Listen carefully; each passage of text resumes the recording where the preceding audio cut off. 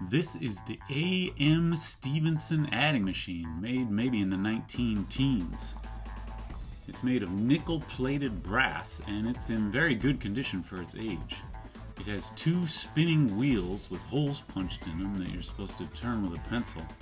It has labeled numbers next to the holes and some other numbers peeking out through these windows to show the answer.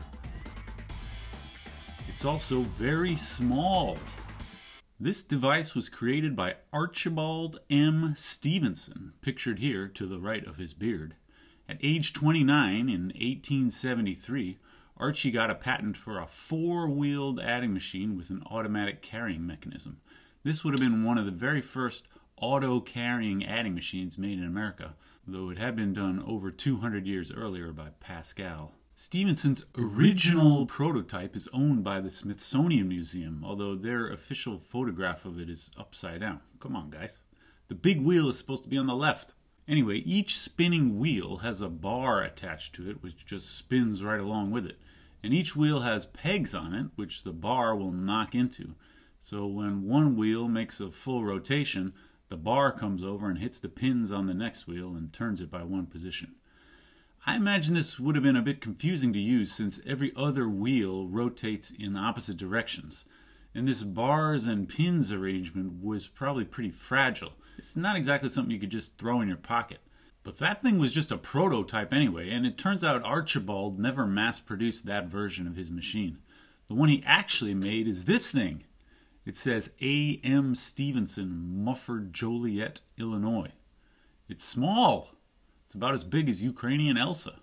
And it's totally different from the prototype. Somebody must have set Archie down and had a frank discussion about the budgetary and manufacturing realities of his original design.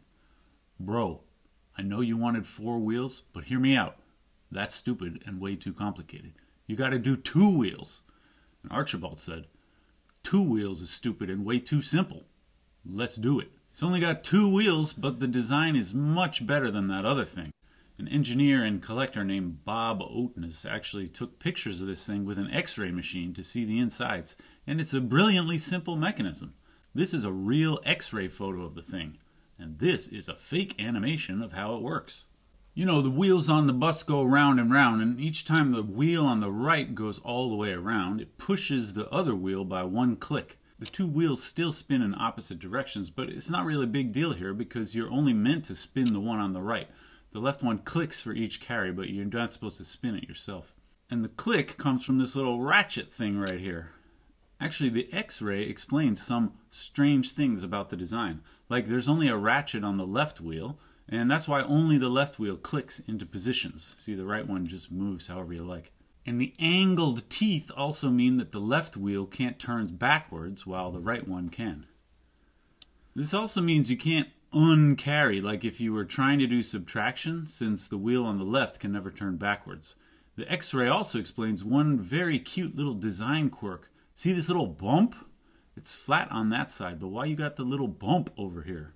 You can actually see this in the X-ray. That one tooth on the wheel sticks out just a bit too much when it spins all the way around. So they had to make that little bump out. It's all beginning to make sense to me.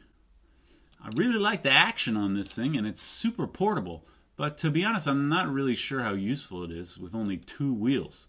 This thing was marketed as a column adder, which means it's meant to help you add together a big column of single digits. You know, something like this. Okay, here we go.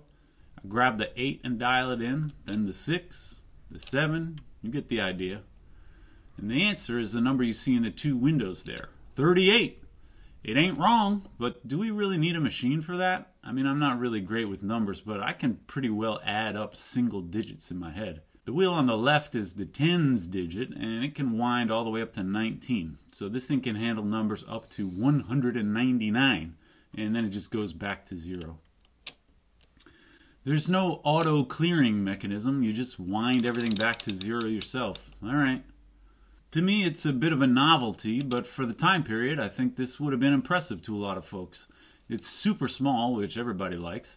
To me, not as good as the Addiator, but the automatic carry really gives it that kind of whiz-bang factor.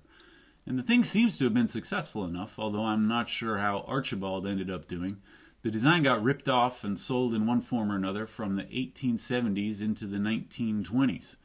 One outfit in Pittsburgh called it the Vest Pocket Adding Machine, and this was apparently unrelated to the VPO ad, which came out around the same time.